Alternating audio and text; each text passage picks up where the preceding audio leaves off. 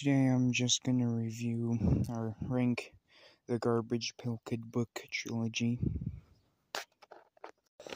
In last places is the second book.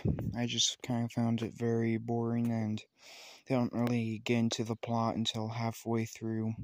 When you usually have a book like this, it should be having 2/3 of the story in there. They spend first third doing absolutely nothing, then they spend the second third figuring out what to do, and then they go on a bus and they literally keep having to get on and off the bus every day because they keep forgetting to go on. Overall, I just don't like this book. Next is the original. It's alright, pretty decent. It's funny, but it has little to no plot.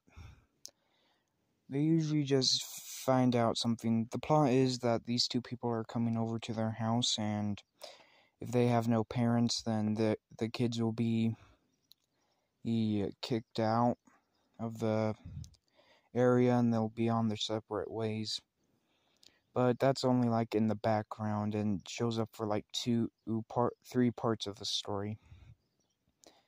They spend most of the time at school, then they go home, deal with 3 different visits from the 2 people, and then they go through this garbage contest, which was literally the dumbest thing ever, but it's still pretty decent with a lot of funny jokes.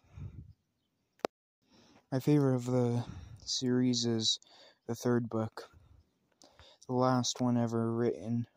I don't know if there's going to be a 4th book anytime soon, but yeah. It's kind of funny. The same thing happens with the bus from the 2nd book, but it was actually a lot more funnier here. There's a lot of jokes that I kind of thought were pretty funny, but everything else was just kind of pretty generic.